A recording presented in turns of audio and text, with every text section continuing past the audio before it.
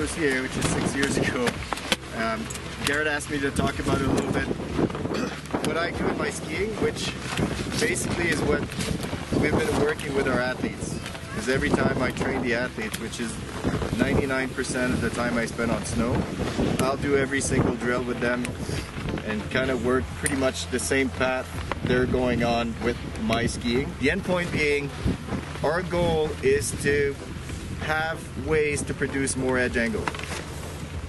If you have more edge angle than your neighbor, you have more options, more line choice. You can take other decisions that your neighbor can. It doesn't mean you're going to use that all the time, but if you don't have that option, then obviously you can't choose that line or that path or whatever it is. Even if it's in bumps and free skiing, it's not there.